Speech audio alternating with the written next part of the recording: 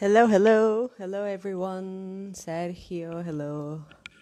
Okay, great. Let's see.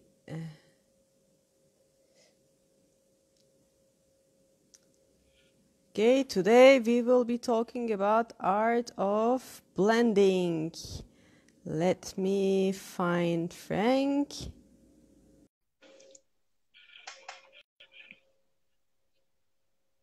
Hello, Ahmed.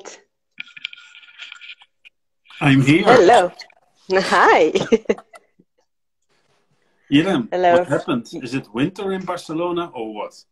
It's winter I'm in in a polo Barcelona. shirt, you're in a thick woolen sweater. What's going wrong? Yes, actually, it's winter in Barcelona, almost. No. It has been raining since Saturday night, non-stop, and today it stopped a little bit. Yeah. And some sun we saw today, like I think for half an hour, and then the rest was cloudy.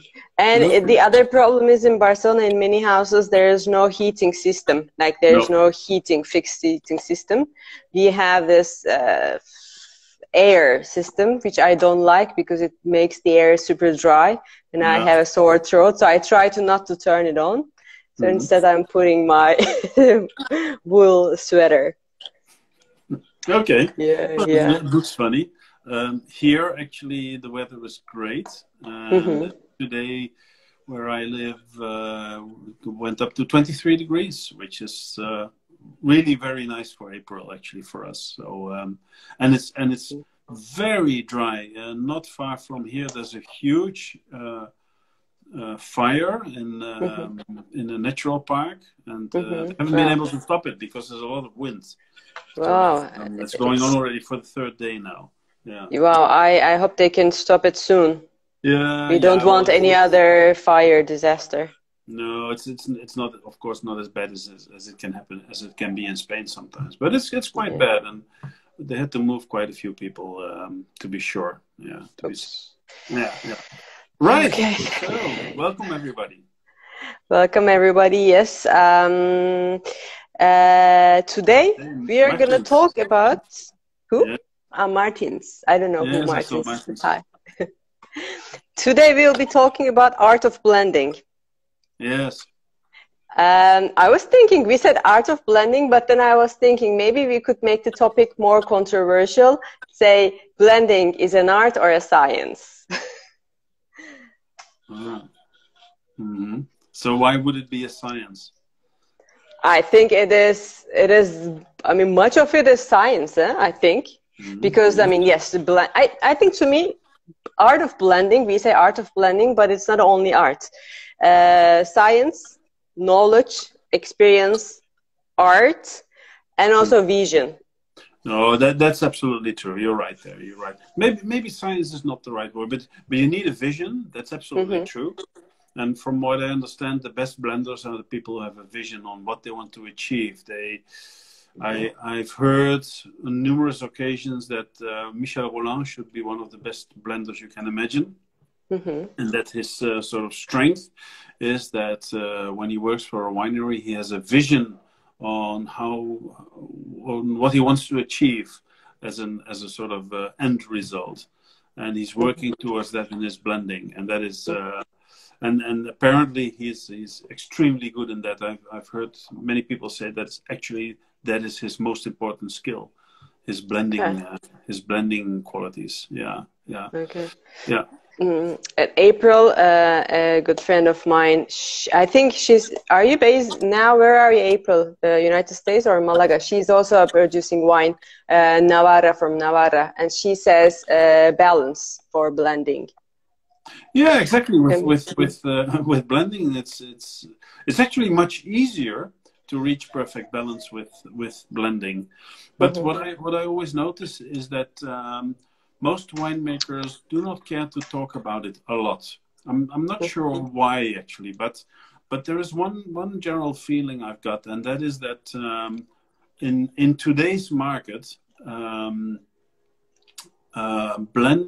Talking about blending is maybe not so fashionable, because I think one of the really maybe even the most important, how should I say, most important element, the most important word, the most important motivation for wine lovers when it comes to high-end wines is authenticity. And I find it an obsession, actually, that it's actually a general cultural thing. It's our society is obsessed with authenticity, whatever that means, because it's open to whatever kind of interpretation, also in wine.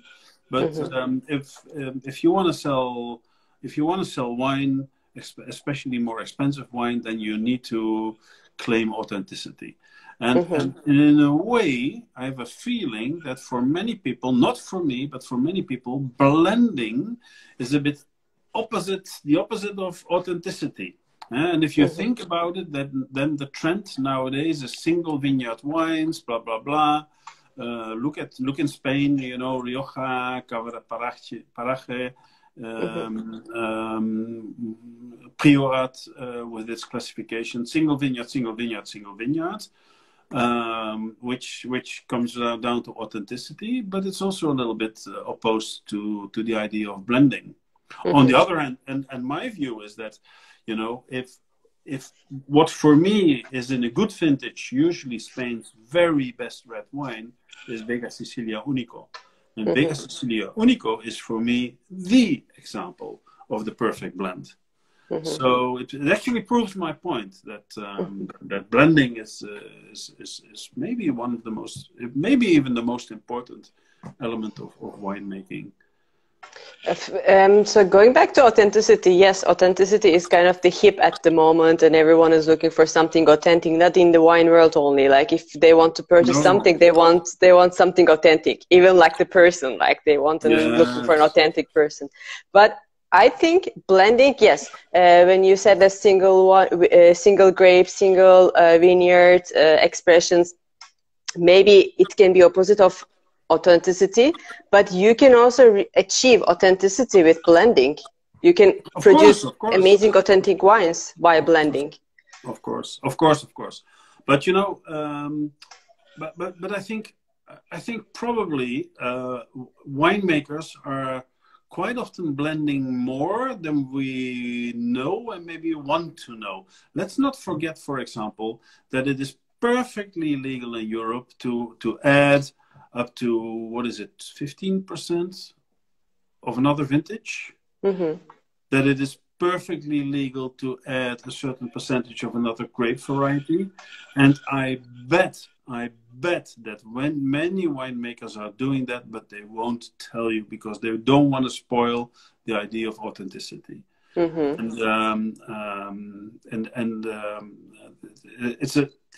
It's a bit ridiculous in a way. But for example, if you think of somebody who is considered very authentic, and a wine which is considered very authentic is Viña Todonia, Reserva or Gran Reserva.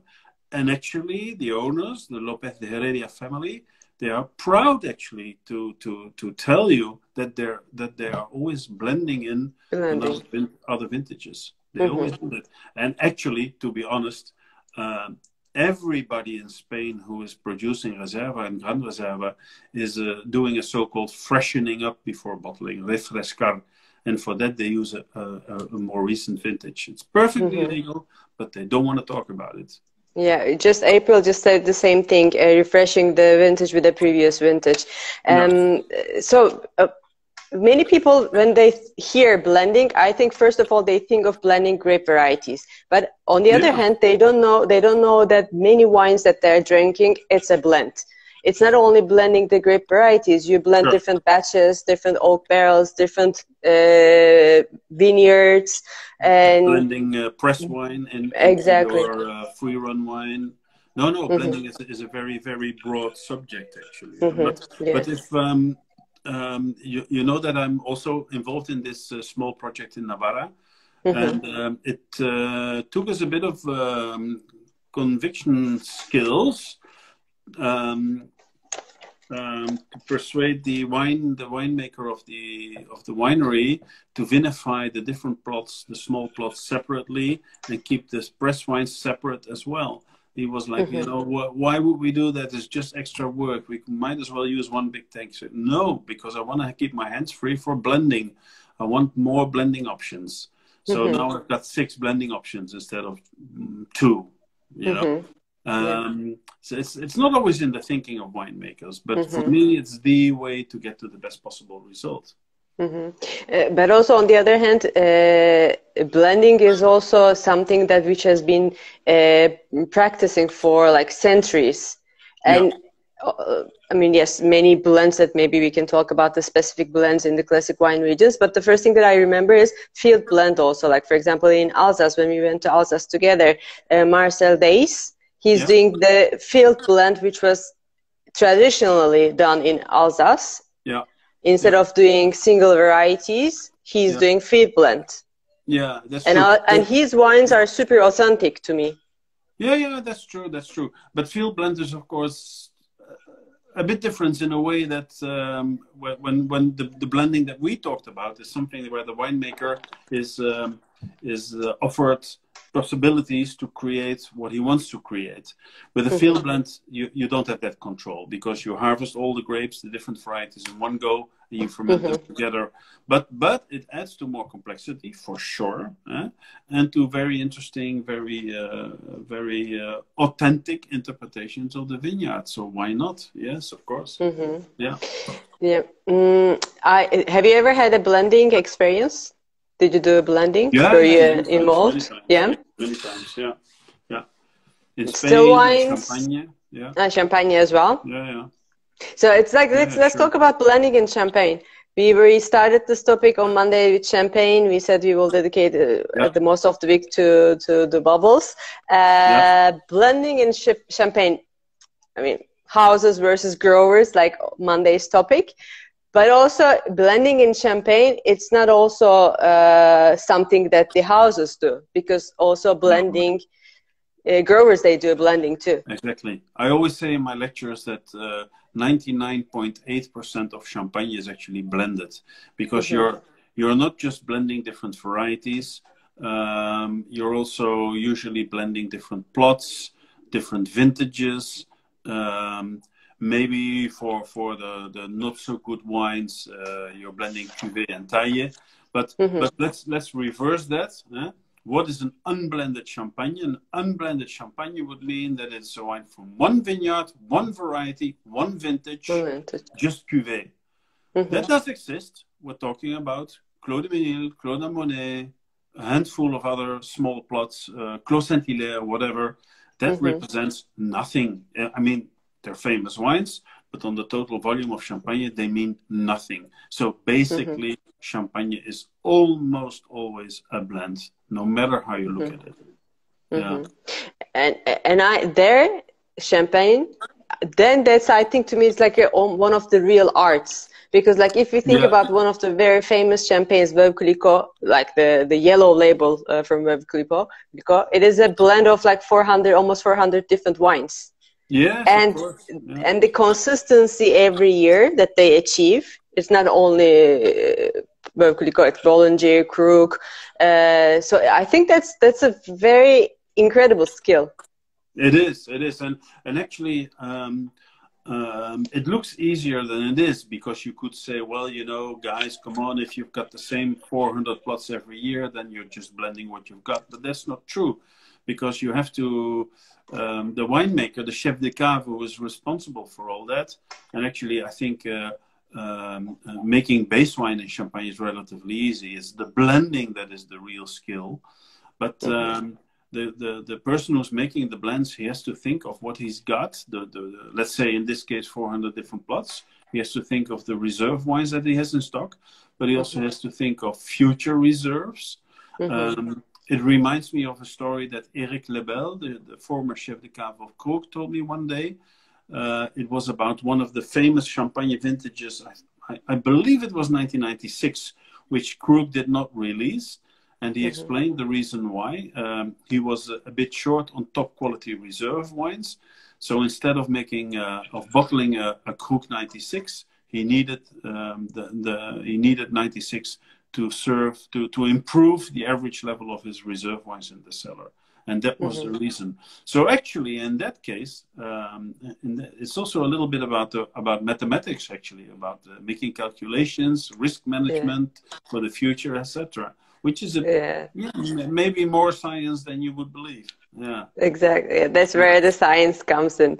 I had two blending experiences so far, like really obviously short, both in Torrejo, in I was gonna say cava producer, but it is Corpinat producer now in San Sadurni. I did two vintages there, 2016 and 2017. One of the vintages that I was doing, I think 17, I'm not really sure which one it is. I was involved in the red wine blending, because they also do a red wine. And then after the vintage 2017, I went back for the blending session in November for the sparkling production. So the red wine blending, to me, it was pure science.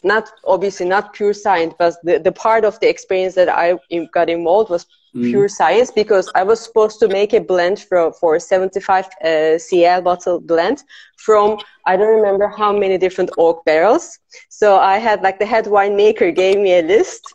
He said, okay, take like 30 CL from, 3 CL from this, 5 CL from this, 2 CL from this, like kind of with the numbers of each barracks. And I was with like how do you call this? Pipette. Yes. Pipette, the pipette. With that pipette, I was going from each barrel, and the barrel, and I had to climb. You know, the barrels were on top of the others. Very dark room with my light here. It took me to do a blend of one bottle, 75 CL. I think 3 hours. Yeah. And then I said, okay, I'm not gonna do that again. No, but it was a great experience. But it was totally, and then obviously we tasted it, and then we saw like what can we improve. But obviously, I mean, I was just following the instructions. There, I only got involved in the science part. But then when we did the blending session of the harvest in November, after the first fermentations were done, before the second fermentation, to see the blend of the sparkling, it was a total different experience. That it was like tasting, and it was a collective work, not only one cellar master, but a teamwork. Yeah. And then there, I think it was more thinking about the future. Yes, the blend is good now, but this blend will go on the second fermentation. It will stay there for quite a lot of time, and then it will stay in the cellar, and then we will release this wine, let's say, in 3 years, 5 years. And then it was thinking for the time that it reaches the end consumer. So there, it's an important vision included in that as well. And that's not easy, I think. That's not easy. And I'm sure that the person who's doing that in Torrejo, or the team, that they're very experienced in it. It's not something you can let a young novice winemaker do alone, you know. It's you really need to know what you're doing. You need to have experience from the past.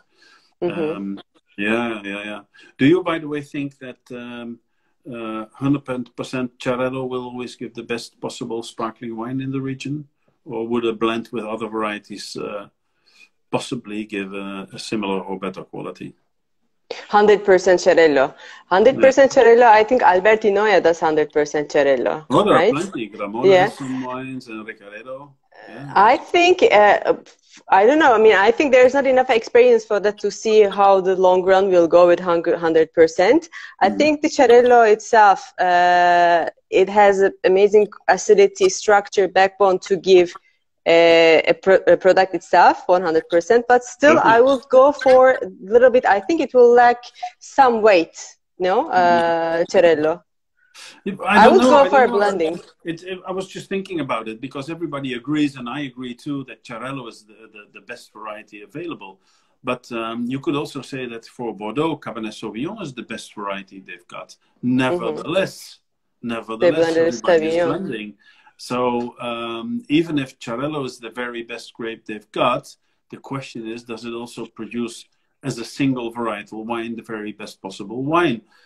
Maybe. I don't have the answer, but I wouldn't take it for granted, because and actually that's another interesting experience I had in the Penedès during a tour of cava wineries when Corpinat didn't exist yet 3 years ago. And we went to it was 3 days and 3-4 visits per day, and everybody's of course talking about Xarel·lo and stuff.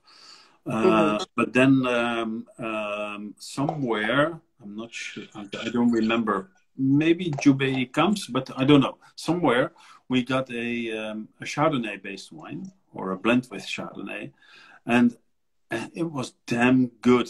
And of course it was, because Chardonnay is actually a great variety for sparkling wine. There is no discussion about that.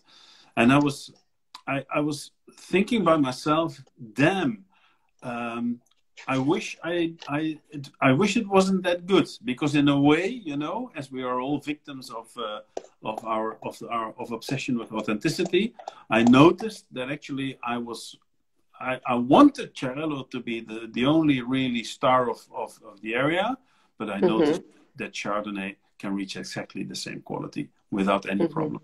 It's just a bit less authentic. Yeah. Yeah. The thing is, like Xarel·lo, in this example, Xarel·lo can be the best variety, but it doesn't mean that it necessarily will be the best on its own. It can always take advantage from a complement. Exactly, and that's my point actually. And I mean, and Macabeo, for example, is also a lovely grape variety. So yes, certainly. So maybe indeed by blending, you will be able to get at the end of the day a wine that is slightly better than just being varietal Xarel·lo. Yeah. But it's also good to have the varietal Xarel·los as an experiment, to have different options to explore something fresh blood. To see. Yeah. Sure. Yeah. There was a comment that actually, yes, when we talked about blending, Carlos said Jerez is a very authentic example of blending. He said, yes, Jerez is a quite good example of blending. True. But it is a totally different type of blending, Solera system. Yeah. But yeah. No, definitely. And although in a way the blending there again has a slightly different functionality. And let's not forget, there are now I think it's from Carajuelas, there are single vineyard, single vintage Manzanillas, which are lovely, which are beautiful Manzanillas. So apparently you can also achieve beautiful Jerez, well, at least probably not as an old one, but as a younger wine by not blending. Yeah, it's also possible. Yeah. There's so many possibilities. I remember when I was working in hospitality in New York, one day a customer came and then she was asking a wine recommendation, and I recommended a blend, Bordeaux blend from Turkey to that customer, and then the customer said to me, "No, I don't like blends." Yeah. Exactly, and that's crazy. That is something like saying I don't like Chardonnay. There's so many different expressions of Chardonnay, you know. So what exactly you don't like, or what exactly you don't like with blending? No, so we should be open to the different options, I think. Yeah. It makes me think of the Brunello scandal more than 10 years ago. And the scandal was that actually they found out that numerous Brunello di Montalcino wineries were illegally blending in French grape varieties in Brunello, which is not allowed. Brunello has to be 100% Sangiovese. But they did that. Everybody knew they did. And actually, if you visited the vineyards, you could see that there was not just Sangiovese in the vineyards. Everybody knew it. But all of a sudden it became a major issue, and there were police raids and whatever. And then the whole story faded away, and I don't know. At first, it looked like many wineries were in big trouble, but then the whole thing, in typical Southern European way, just faded away, and I think they all got away with it. And I'm not sure that they stopped doing it. But the question is, of course, why did they do that? Because apparently, by adding a percentage, I don't know, 10% or whatever of Cabernet or Merlot, Brunello di Montalcino became a better wine. It's against our feeling that wine should be authentic and whatever. And I'm not advocating that actually, but apparently they felt that it made a better wine. It gave them better ratings actually. Actually, when you say this, so with everything changing, climate changing, so on, maybe the appellations, they need to also be a little bit more flexible nowadays, but because maybe now some additions in the laws or the legislations of the appellations maybe can give better results. Could be. We'll see where it all goes. That's difficult to predict, but well, you know that in Bordeaux they are experimenting with Touriga Nacional. I mean, not like it's officially allowed to use yet, but they're thinking about it and they're planting something. There's some research being done, you know. So who knows? Because of climate change, that in the future Touriga Nacional becomes part of a Bordeaux blend. Who knows? I didn't know that. Yeah. Good. So then, but maybe, I mean, if it is not going to happen, then they need to leave the appellation just to be able to use it, no? Yeah, of course. Yeah. No, I think outside experimentation is not even allowed at all, not even for GP or whatever. No, it's pure experimentation. But the whole world, I think, is experimenting because you have to. So yes, it's true. Blends may change over time, and actually blends have changed over time. Yeah, definitely.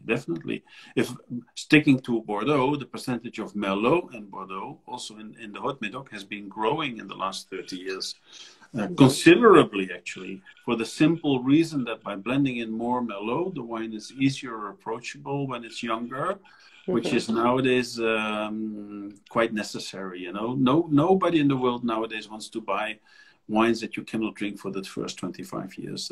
There's no market for this anymore. And Merlot helps you to make it more accessible. To solve that problem. Yeah. Now with the upcoming crisis after COVID-19, maybe they will increase the percentage of Merlot more to make it more accessible for the cash flow. I think what they should do, I think they should not increase Merlot, they should decrease prices. Yeah. There's one question. Let's before finish the session, let's answer this question. Do you have an extraordinary blending experience with an unusual grape varieties? Asking Gonja.